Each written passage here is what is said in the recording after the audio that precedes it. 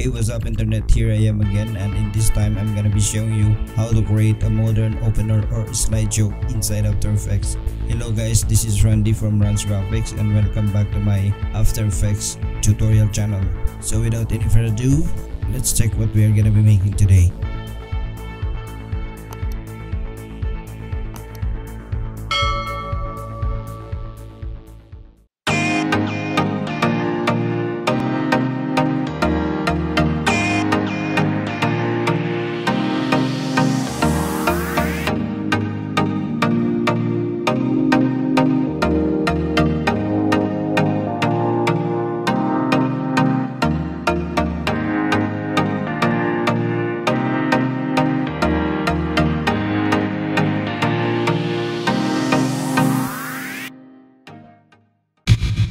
Let me create a new composition and I will name it placeholder 1.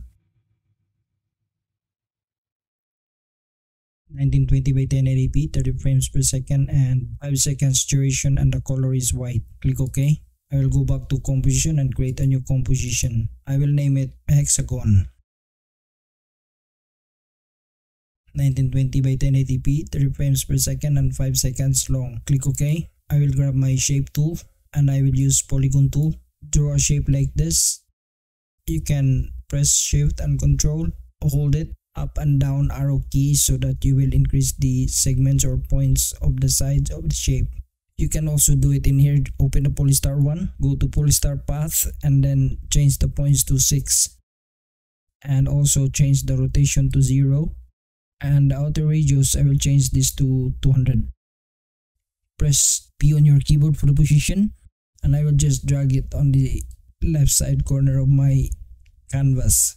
Expand it again and go to this icon, go to repeater and make the copy 7 and open this transform repeater 1, go to the X position, make this 354 or maybe 352 to make it closer a bit.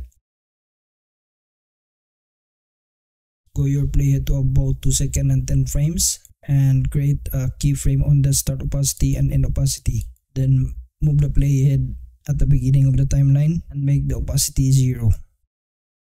And highlight these 2 keyframes. Move your playhead to about 10 frames and move the keyframes here to the 10 frames duration. So when we scrub our playhead, you can see that there is a nice animation on our opacity. So now I'm gonna close this one and highlight it again and go to edit, and I will duplicate this one and I will highlight these keyframes. Move my playhead to about 10 frames, drag it in here. Again I will highlight these 2 keyframes below and I will drag it to the 10 frames duration. For the keyframes above, I will highlight it and I will drag it to the 20 frames duration to make an offset, and then I will close this one. Will expand it again, go to transform, drag it down here like this. I will just move my playhead forward to have a better view and I will adjust it on this side and drag it down. I will just eyeball it like that, then I will close it. I will highlight the shape 1 layer and I will go to edit and duplicate it. I will drag it up above the shape layer 2. Press U on my keyboard to see the keyframes and I will highlight the keyframes again here. Move my playhead to about 1 second and move these keyframes on the 1 second duration. Go to transform and drag the position of the shape down.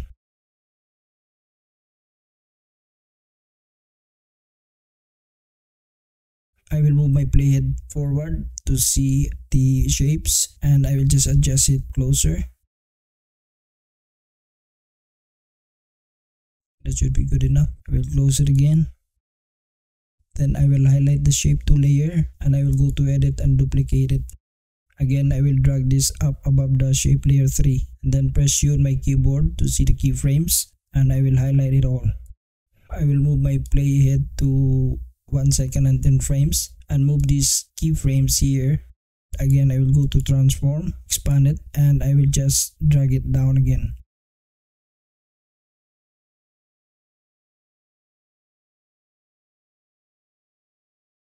I will highlight it all and press P for the position. I'll just drag it up. Then go open my placeholder one. I will go open my assets folder, go to image. I will just drag this image down on my timeline. Press your keyboard S for the scale and scale it down. Go to composition and create a new composition. I will name it media 1. Same 1920 by 1080p, 30 frames per second and 5 seconds duration. Drag this placeholder 1 and also this hexagon. I will drag it to my timeline and toggle switches in here to see the track matte. So I will change this to alpha matte. Scrub our playhead. You can see that the polygon is here already. So I will open the placeholder 1 again and go to scale. Probably I have to scale this image. Just create a keyframe here and move your playhead at the beginning of your timeline. Increase it a bit, probably 40. So if you use image different from mine, it's up to you how big it is when you animate it. So when we play this one, you can see that there's an animation on our scale.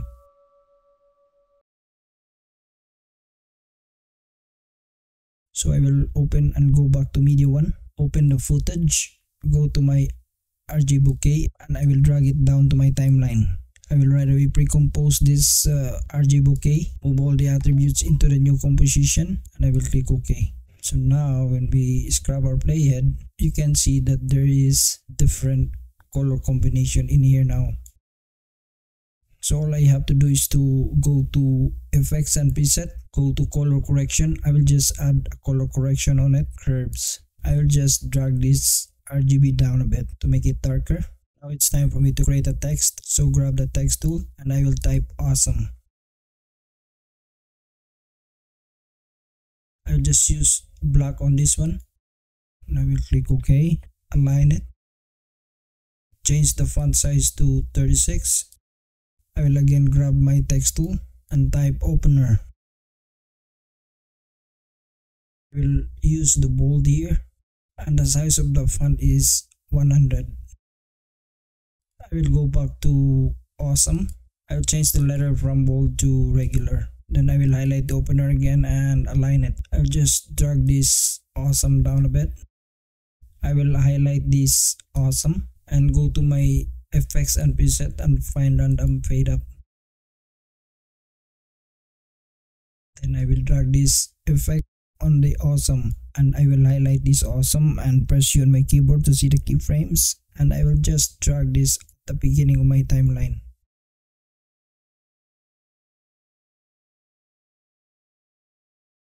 And I will also apply this kind of effect on the opener. I will highlight the opener and press U on my keyboard to see the keyframes and I will highlight these two keyframes. Drag it at the beginning of your timeline. I will then change the color of this text. I will go back to the character and change the color here from black to pinkish. Click OK and I will go to effects and preset, perspective. I will add drop shadow and I want the softness 10. And again I will expand this opener. Click this animate icon here. Go to tracking. I will move my playhead to about 2 seconds. I will create a keyframe here. Then go back my playhead to the beginning of my timeline. And make it like this.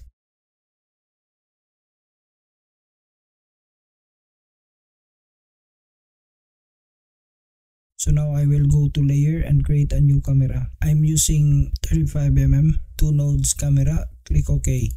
I will go back again to layer and create a null object. I will toggle the switches in here. Make this a 3D layer. Also the text and also the hexagon and placeholder 1. Then I will highlight these layers. Press P for the position. I'll just highlight these two. And I will change the position to about 2000. Then again I will highlight it and press S on my keyboard for the scale. I will just scale it up until it covers our canvas. I will highlight these two texts. I will change this Z position to -200. I will highlight this awesome and I will just drag it up. Now I will parent the camera to the null object and press P on my keyboard for the position. I will move my playhead to about 10 frames. Create a keyframe in here and then move my playhead back at the beginning of my timeline and drag it down. There you go, and then I will go to my project panel again. I will highlight this RGB key and I will drag it down to my timeline. Pre-compose it right away and I will name it RGB key. Move all the attributes into the new composition and click OK. Toggle switches in here and I will change this to screen. Color correction, curves. I will just drag this down to make it darker a bit. So now when we scrub our playhead, you can see it's nice to look at, right? So now I'm gonna go back to project panel and create a folder. I will name it scene1 folder. And I will just drag it outside of the asset and then highlight all these compositions and drag it down to my scene1 folder. I will close the asset folder and create a new folder and I will name it scene2. I will open the scene1 folder and highlight all the compositions in here. Go to edit and duplicate it. I will drag all the duplicated compositions to my scene2 folder. I will close the scene1 and double click my scene2 compositions to open it up. I will first go to placeholder. I will delete this image. I will replace it with this image. I will drag it down to my timeline and press S on my keyboard for the scale. I will just scale it down a bit. And I will open the media too. And all the compositions in here, I will replace it with the compositions in scene2 folder. I will press my keyboard Alt and hold it and highlight this RGB bouquet and replace it with the RGB bouquet in here. And the placeholder one, I will replace it with the placeholder 2. Do the same with the other compositions in here, replace it. Color here is different, so all I have to do is to delete this RGB bouquet 2 and highlight the opener and move my playhead forward. I just want to change this text to slideshow.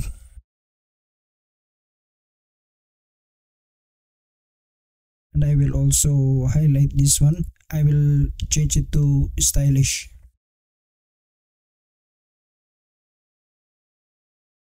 Press P on my keyboard for the position. Move your playhead at 2 seconds duration. Create a keyframe here and then go back to the beginning of my timeline. Move it up.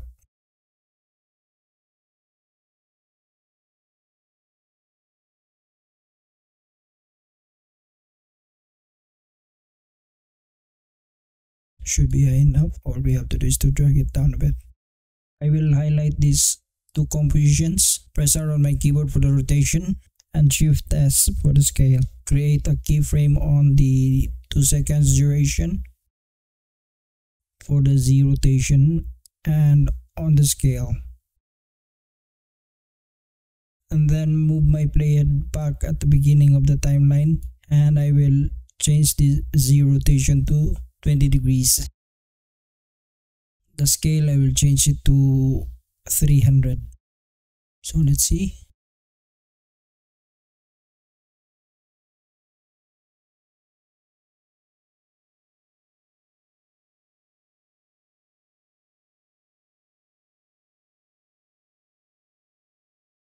Nice to look at, eh?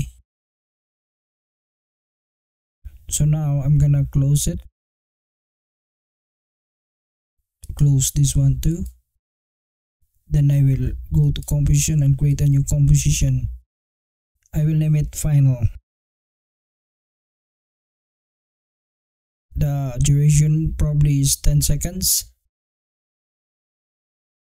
And the width and height is 1920 by 1080p. And then 30 frames per second. Click OK. I will open the scene1 folder and drag this media down. Also the scene2 folder, I will open it up and drag it into my timeline and move this layer to the 5 seconds duration. And let's see what happens when we preview this one.